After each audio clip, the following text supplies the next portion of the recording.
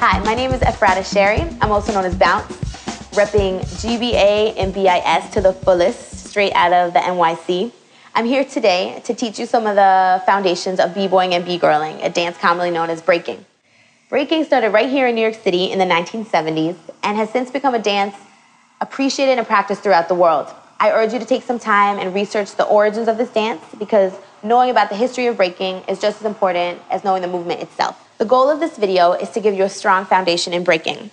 With time and practice, this foundation will become second nature to you. You'll feel comfortable with the movement so that you can freestyle, so you can experiment with the movement, and eventually create your own distinct style. Breaking is about personal expression. It's about dancing from your heart. It's about always listening to the music. Always rock the beat. Don't ever forget that. Breaking is a dance first and foremost. Always rock the beat. GBA, baby. All right, let's go. Live at BDC. Here we go.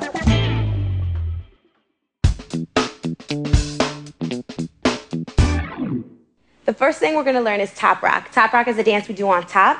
It's called top rock because you rock on top. So your body's rocking. The first step we're going to learn is called the indie step or the cross step. Just the feet go like this. Step, cross, step, cross, step, cross, step, cross. Just a little step touch. You add the arms. When you step, your arms cross. When you cross, your arms open.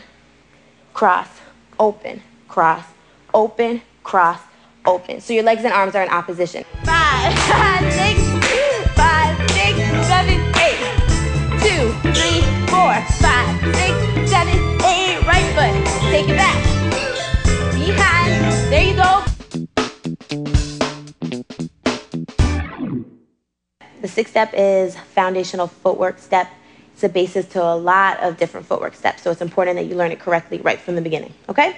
Step number 1 is this sweep and wrap at the same time, which we practice a lot in our drills, right? This is step number 1. On 2, your right leg is gonna go back. 2. On 3, your left foot is gonna go back and your right arm is gonna go to the floor.